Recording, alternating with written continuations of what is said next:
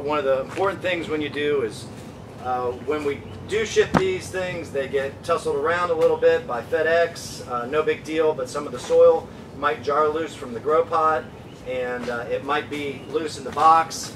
And if you're taking this and getting it out in your house, we want your floors to be protected, so make sure you get a tarp. That's where you want to start. So you want to start with the box on the tarp, and then open her up. See? All right, Joe.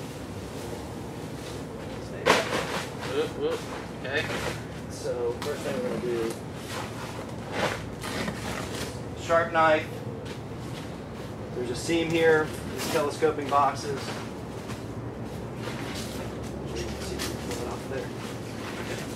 It's you can get it done with one person, but it is generally a two-person job. Tilt it. Yep. Tilt it your way. You got it. All right. There you go. Go ahead. All right. So we've got some stabilizers in here. So if this thing gets a little cattywampus during shipping, it won't collapse on itself. Take any of the packaging material out, and all this stuff can be recycled. It'll come in a sleeve, so we're using as much recycled material as we can. We've got these paper sleeves. Sometimes they'll come in green sleeves with netting, but either way, it's to protect the plant during shipping. So what we recommend you do further is, take that out. One out? Yep. Got it right You got it over there? Yep. Okay. Now we want to pop the bottom of this box open.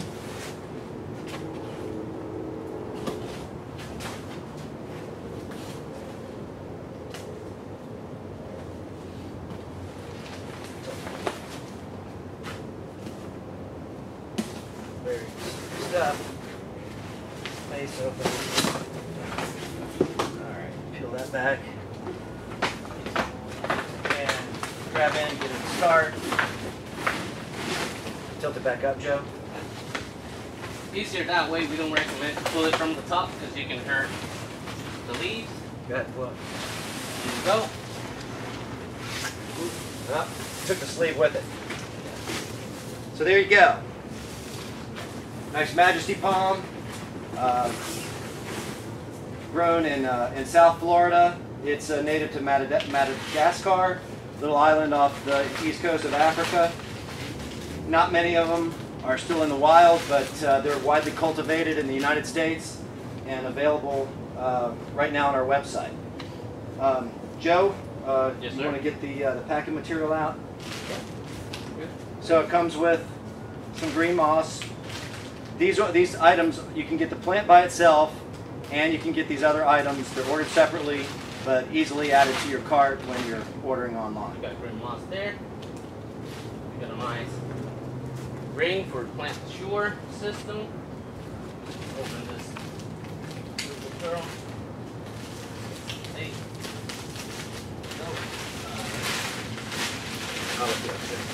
Yep. And it's almost set up. The only part you guys need to do at home is just put the ring inside the liner, right? If you already choose the corner for it, the place for the plant, just put it in there.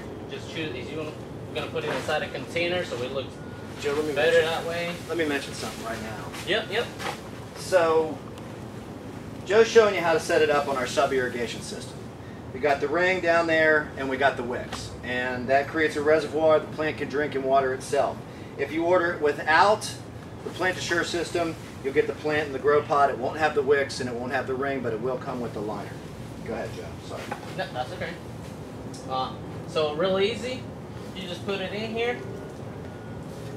The most important step is just don't let the wick be out of the liner. It's really important to put them down here, lay them on the side. Okay? And then try to put it right in the middle of the container so that way the plant won't start leaning to any kind of corner, so it goes straight up, okay? And after this, it's as easy as just starting with the water. Well, let's get this off real quick. Yep.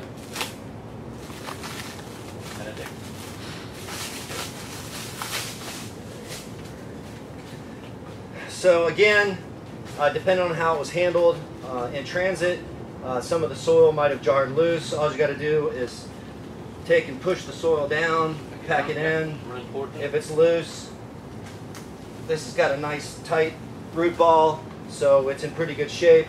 It traveled all the way from our shop over to here, so not much tussling. But as you can imagine, on a FedEx truck, the soil might loosen up a little bit, so it's important to press it back down. And, oh, look what I got in here. There's Joe. Oh, okay, so when the guy, when this thing shows up on your doorstep, depending on how long it's been in transit, well, you want to check it for water, first off. So, again, I can't impress upon folks enough who are managing interior plants to go ahead and get a soil sleuth, some sort of soil probe. This is the best way to check to see if your plant needs water. If you check the soil with a soil probe and it's moist, your plant doesn't need water. Get a lot of questions. When do I water my plant? When do I water my plant? Well, the only way to know is to check the soil.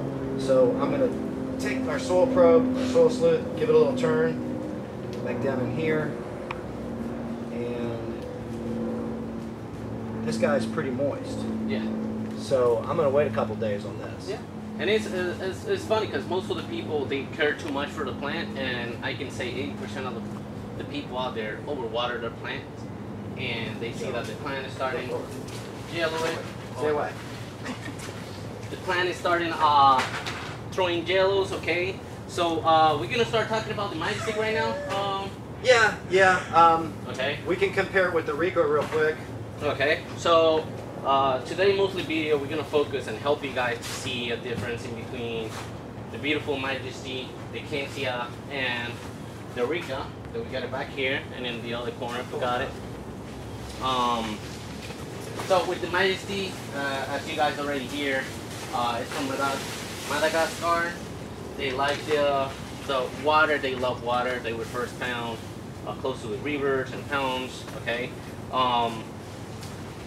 They need bright light, at least 6 hours minimum, you know, bright light, so make sure you put it in a nice corner, okay? Easy to know if you're overwatering the plant, because it likes water, but it doesn't like mud, okay? So if you overwater the plant, it's gonna start yellowing. If it's underwater, you're gonna have browns, okay? Really easy to spot. I think that's the easiest way to see the difference on the palm. We got the beautiful Kentia right next to it. What do you know about the Kentia, Steve? Well, I just want to mention on the contrast here, is as far as light requirements go, is what you have to worry about when you're getting a palm and ordering it.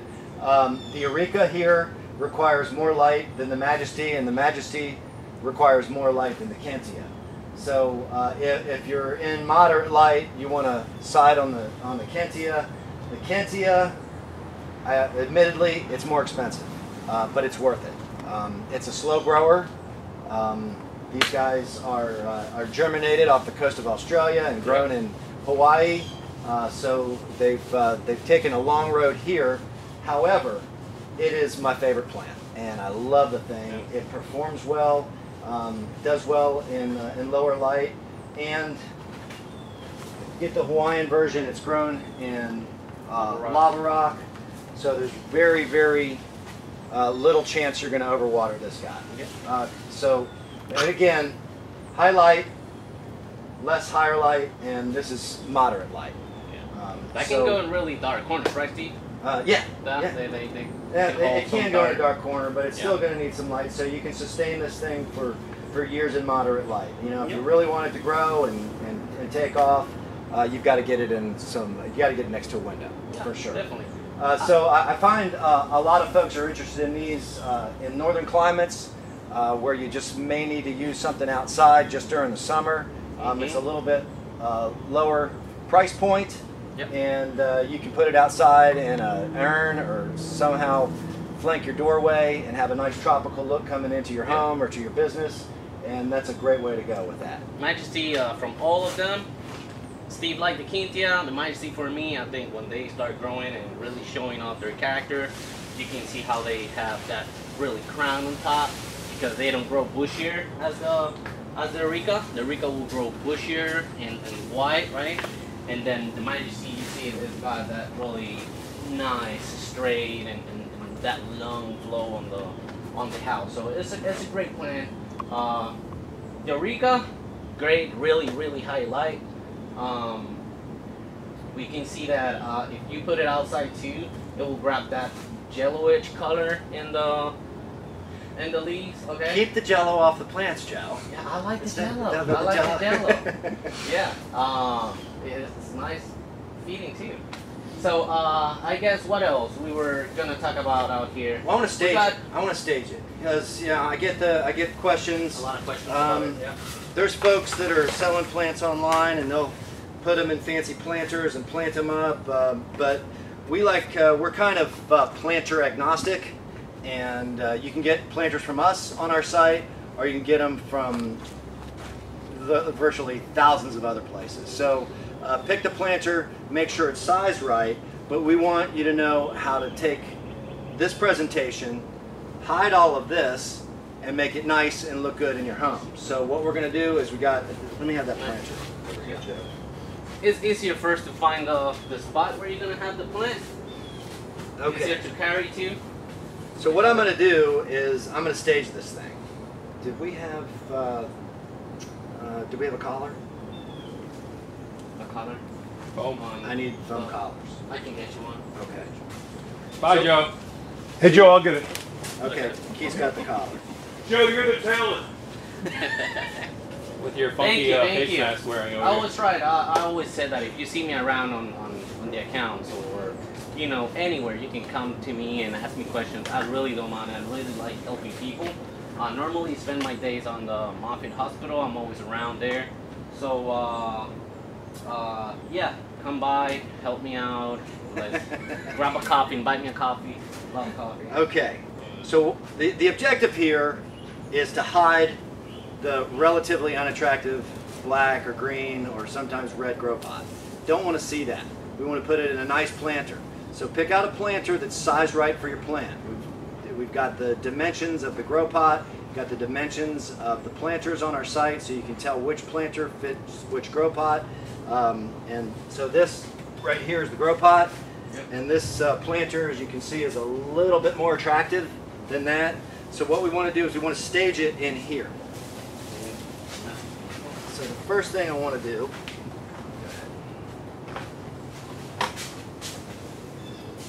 okay, so I'm going to take my liner, I got it here for now, so we're staying away. And we want to get the grow pot, edge of the grow pot, below the lip of the planter. So this is too tall. You're going to need, most likely going to need some staging material. Right now I'm just using styrofoam. You can use anything laying around the house that you don't want to see anymore to raise up the height of the grow pot to get it near flush with the edge of the planter. So that was too tall. I'm going to take one out and see how it fits.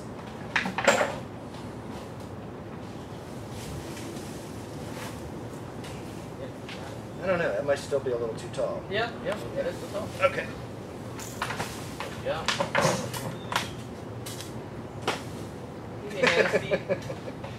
No touching. Okay, let's see how this works.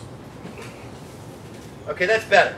This the edge of the grow pot is about an inch and a half below the edge of the planter, so that's a good setup. So right now, we just stuck it back in there. I want to remind you, if you've got the plant assure system, you want to tuck those wicks down in the bottom of the liner.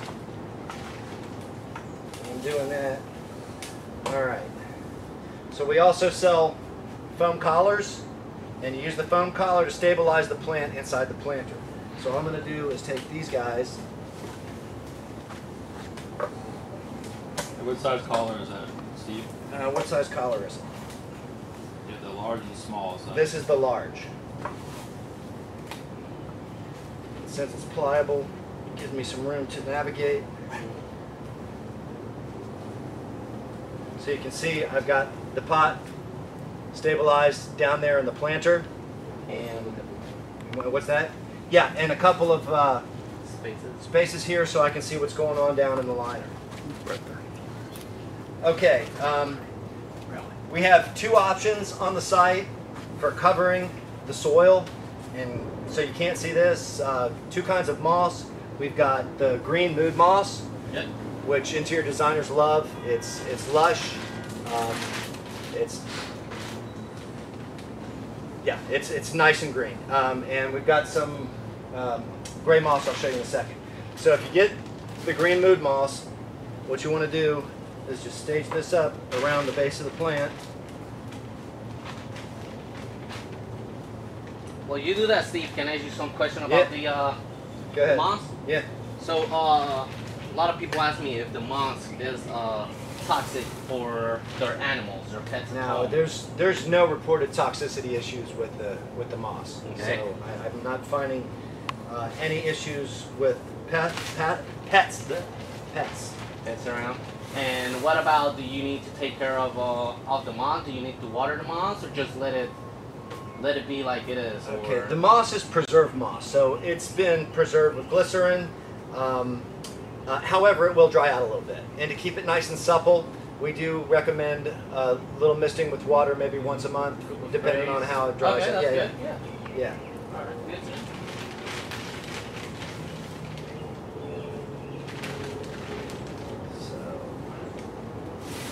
Another thing that I hear about the Majestic plant is that they like humidity.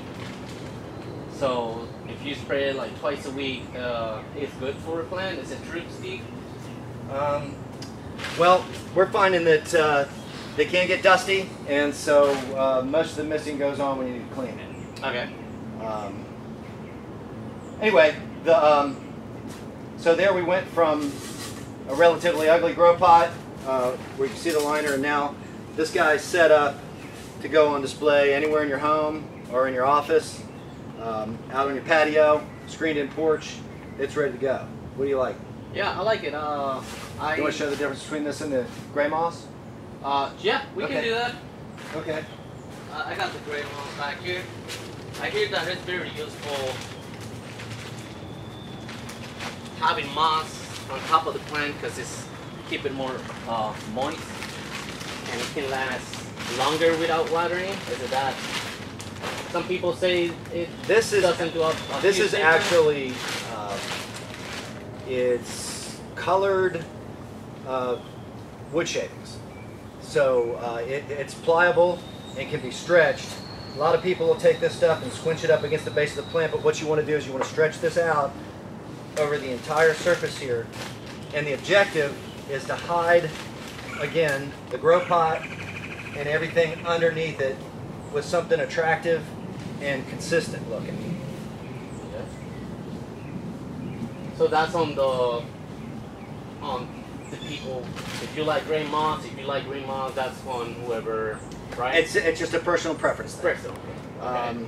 The green moss is a little bit more expensive, but this stuff does a great job for you. Mm-hmm. It's widely used in our interior business here in Tampa. Very nice. Most of the customers prefer this as a way to moss and keep things consistent in their offices. That's good. You want to try to compare the Arecas with the Kentia right next to each other, or? No. I think we're good with that. I think we're good with that. Want to talk a little bit about cleaning? Yeah, I hear that you got. What about that ag? The ag. Grab Yeah. the ag. Okay.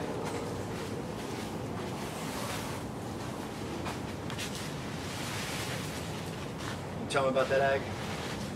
Alright, so I normally get a lot of questions about how do I keep my plants looking really, really green. Let me get my spray bottle back here. Really clean and shiny. I always say that is a really grandma recipe. We normally use just water, down soap, and if you want to add some bromine alcohol in there, it will help for the bugs, disinfect the plants too. It's gonna look good. Most of the people at home, they don't know, and they go out there and buy like really expensive product, that some waxing for the leaves, you know. And with this formula, that's how we do it out here. I think it's really easy, Steve.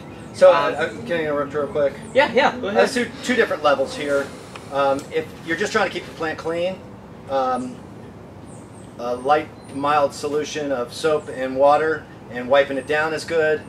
Joe mentioned the isopropyl alcohol. If you suspect any pests, can't get the pets and the pests right today.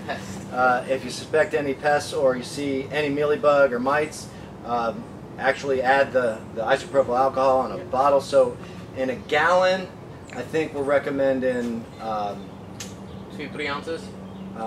It's 4 ounces of isopropyl alcohol, 1 ounce of soap, dish soap, and 1 ounce of vegetable oil. All right. So the vegetable oil put a little bit of sheen on the plant, but for your basic needs, cleaning the plant, a little shot of soap there.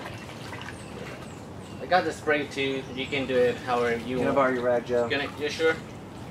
So mostly 2 rags will do it. Start at the base of the leaf and work your way out. So you tug against it, and this guy is a little dirty. It's a little dusty. Yeah. Yep. So you can zoom that in there. All I'm doing is stroking the leaf. Got a little bit of soap. And then to actually, pull any dirt off. It does get that really green color pop out, right? Yeah. I really like that. I do want to mention that a lot of people focus on cleaning the tops of the leaves, where of course dust will accumulate. However, the pests love to harbor underneath the leaf, so you want to make sure you clean both sides of the leaf. So I'm getting all the way down to the stem, stroking the petiole and pulling it up like that. Joe, if you want to talk about the spray. The spray, I like using the spray this way because I first spray the whole plant first. I go in the stem because that way we talk about the pest, right? Thanks. And yeah, this way we can just make sure we're gonna go everywhere, you know, in the plant. So I will spray it real quick, completely. This is the way I do it. I think it's a little faster, but after that, after this step, I use the rags to get all the excess or all the dripping out of the plant like that. But I think it's... So with either method, if both are good. They're both good, but you're going to get some drip on the floor. Yes. Control the drip a little bit if you just want to wipe it with a damp rag, but you can see some of it's dripping off, so make sure you don't do this over a nice newly finished hardwood floor. Definitely. And here, we just being a little aggressive and a little messy because we got the tarp, you know. But if you got it in a porch, you can do it too, because of course it's going to go away. The only thing is just shower. The only in the shower. That helps too. Last time I recommend that one too.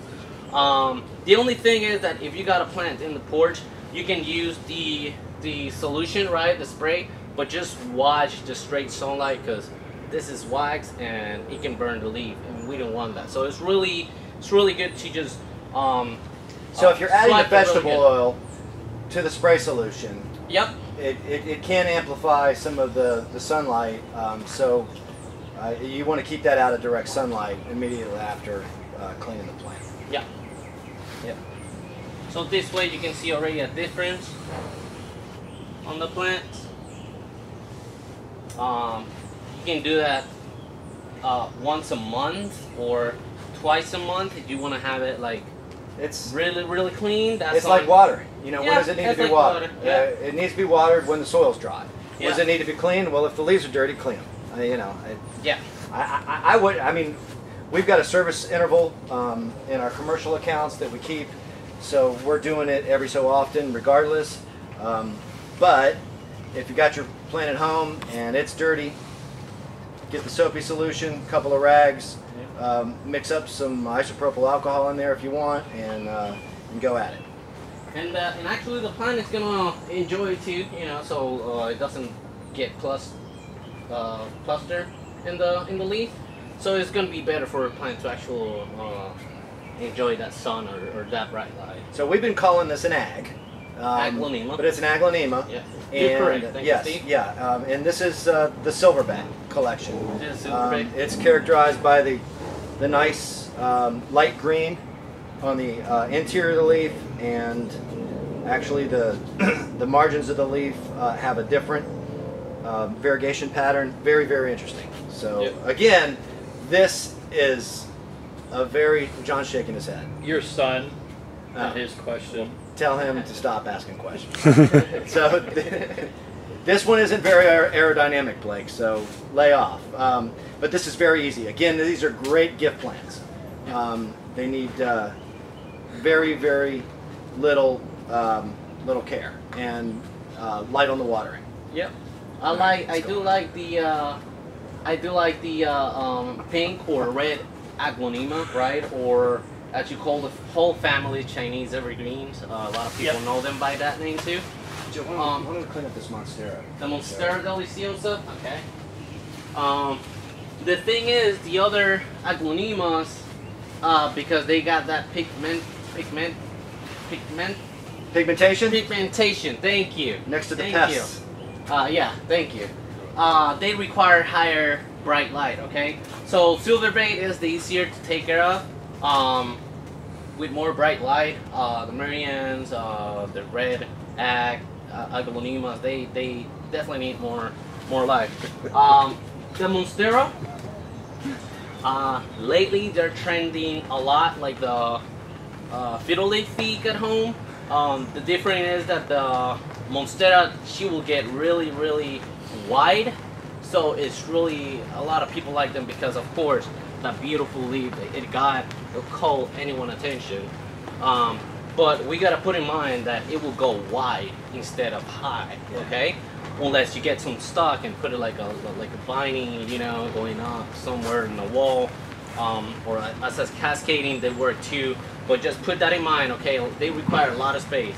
So Monstera, we're gonna do the same process, Steve. Real quick, if anybody's doing the stats on, you know, which is the favorite plant, I'd say still the fiddle leaf fig is the most popular among the baby boomers. It is, yeah. The millennials dig this. Yeah, this is trending a lot right now with the new apps out there. If you are in Instagram, Facebook, Monstera is out there a lot right now. So for those of you in the millennial generation, we'd like to thank you for your participation in the plant trend. And if we can get this to you, let us know. Yeah, good. I'm a millennial. Thank you, Steve. Yeah, okay. Yeah. Sure, thank you. So in this way, again, we can just lightly spray over the top. The rack is already wet, moist, right? Make sure you get the bottom. Yep. Yeah, if you get the spray, get so it in this case, I'm just gonna wipe to the side, and really important, go underneath it, because if you got any kind of pests going on in your plant, they normally go in the stem and underneath it. Normally spider mites, they do that a lot. Mealybugs, they go inside normally, and if you get to see the mealybug on top, you definitely got a infestation. So just make sure, it's really important to clean your plants at home, okay? What else? Steve out here? The cleaning, you know, if you see pests, certainly you want to wipe it off. Yeah. But a regular cleaning regimen, and you won't have pests. Definitely not. The pests will stay off, will stay away. A clean, healthy, actively grown plant is the best defense against any pests. Yeah. And I got inside my house right now around 22 plants inside my home. Yeah, it sounds crazy, but it looked good. I got space. And none of them, because I clean them at least once a month. Steve likes to be twice a month. Yeah, I don't have that kind of problem, okay? So definitely really useful, easy step. Take your 5 minutes with each day, with each plant, talk with it, or each time you water, you know, just make sure you get in there, you got underneath it. Yeah, what else we got? Okay, well, we've got our Giganta up here. It's a popular plant.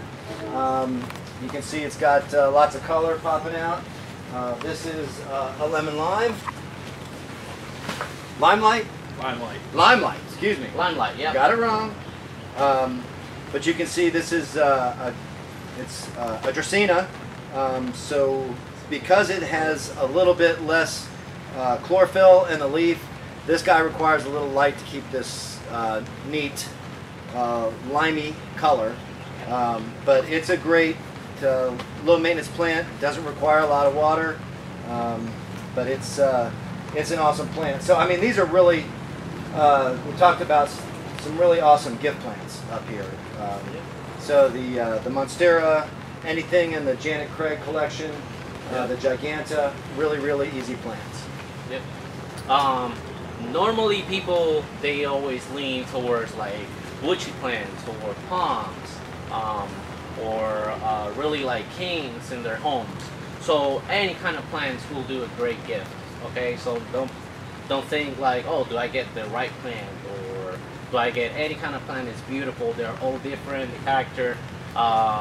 So if you need more help or trying to give plant, buy a plant for someone, you can write us, we can reply, you can ask questions. We always gonna be for you guys. We do this for you guys, so always we're gonna be here, right, Z? That's what we're all about. So not only can we get you a beautiful plant, beautiful healthy plant, get it to you safely anywhere in the country, but we've got resources on our website and people on our staff ready to respond.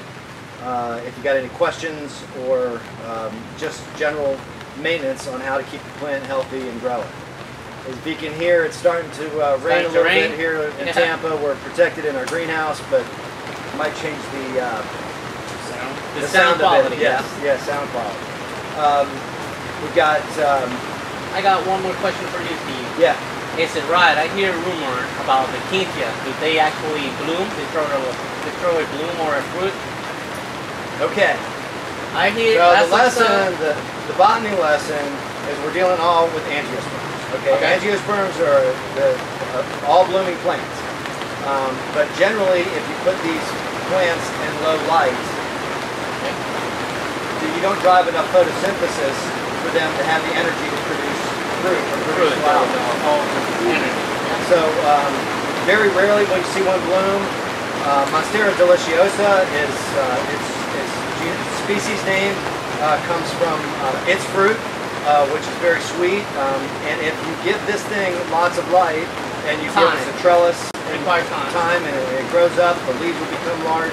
It can bloom inside. Of these plants here, this is the most likely to bloom inside. Okay. We got about 15 minutes left. You got another question? I think I'm good. I just want to, participate with the people always. Again, if you see me out in the field or, somewhere in the Tampa Bay around here, I'm always willing to go to you guys, try to help you.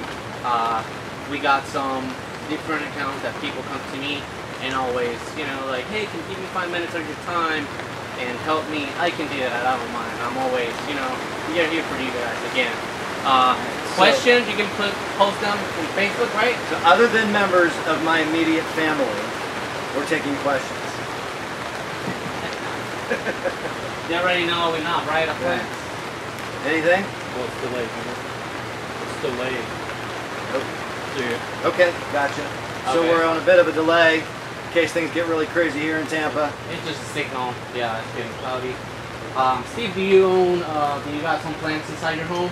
I've got a couple of Dracaena Rickeys, and they're part of the Reflexa family. We got them on my patio. Of course, here in Tampa, we have the benefit of having the environment. Got lots of white birds growing around the patio. Okay. I think the plant of choice by my wife now, sort of forced upon her by me, is a couple of parlor plants. Parlor plants? Okay. Parlor plants. Yeah, so they're doing really well in our house. All right. I hear another, other than the fiddle leafy, the monsteras, I hear that bromeliads are trending a lot and succulents for people. And I don't know if it's okay that I can mention. You guys sometimes work with some bowls, right? Decoration bowls for wholesale or different. My question. John's got a question. Do you clean the plants with a clockwise or counterclockwise rubbing motion? Whatever, it's easier for you. It depends if you're left or right. Good answer. Right? Which George Costanza had an answer for that question. Yeah. So I guess that's on personal preference. I use my both hands. So in this case, whatever you want, whatever works for you. Let us know. Comment on us. It's not a circular motion. It's a stroke motion. This is bad. Yeah. Okay. All right. Hey, we got Earth Day coming up on Wednesday. Celebrate. Keep your social distancing. We're all going to get through this thing. And if you need some plants to help you quarantine, call us. We'll put some green in your